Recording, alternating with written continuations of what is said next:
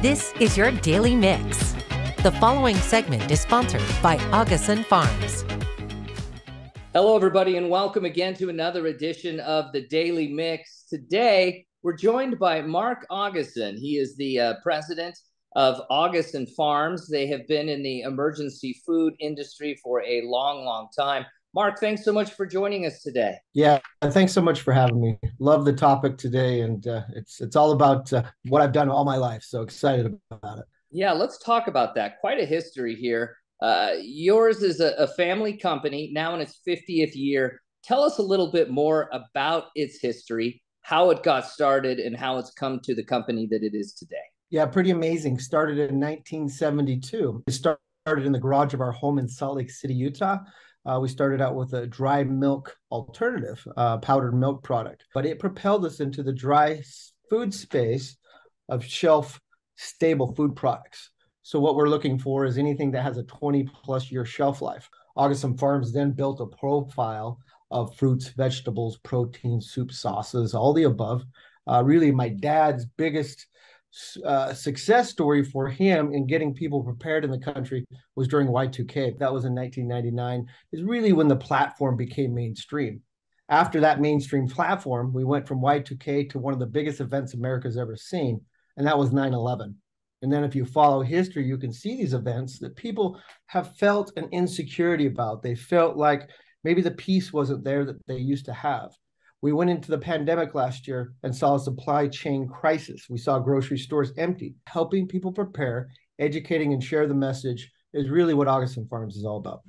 Yeah, and when your dad started this company 50 years ago, this was kind of a novel idea, but after some of those events you just mentioned, that's not the case anymore. A lot of people, what we've done a lot of studies, and we're finding out that 70% of the purchases of Augason Farms are in part of a consumption period in a weekly food plan. So it's no different than the great foods you're buying and off the dry shelf. If you're making pastas, noodles, stuff at home, Augason Farms does that too. But we control the environment the food's stored in, so we get extended shelf life.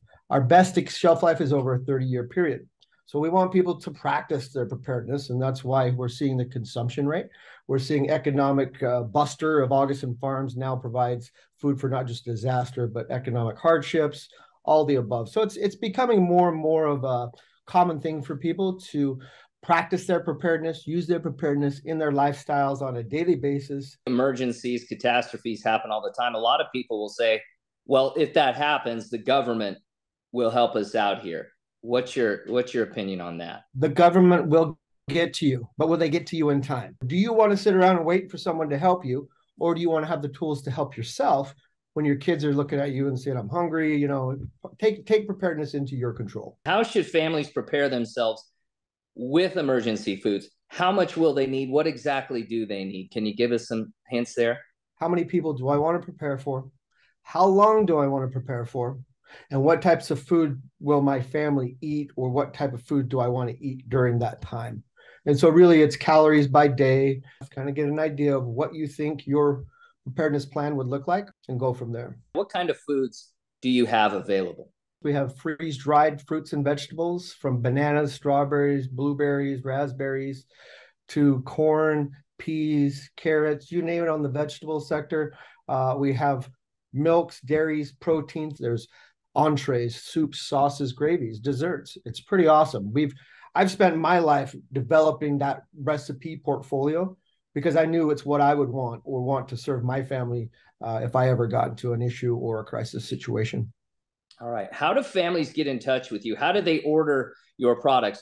Are these in retail stores? Is it all online? Amazon has the largest selection of Augason Farms products. Walmart.com has a very large selection. And AugasonFarms.com also has additional items for you as well. So there's many platforms, brick and mortar or online. Any major retailer, Augason Farms is there. All right. Keeping us safe, keeping us fed in emergencies for the past 50 years. Mark Augason, he's the president of Augason Farms. Thanks so much for joining us. And again, I'm going to give you that website, AugasonFarms.com. Mark, thanks so much for joining us. Yes, thanks for having me. I really appreciate it.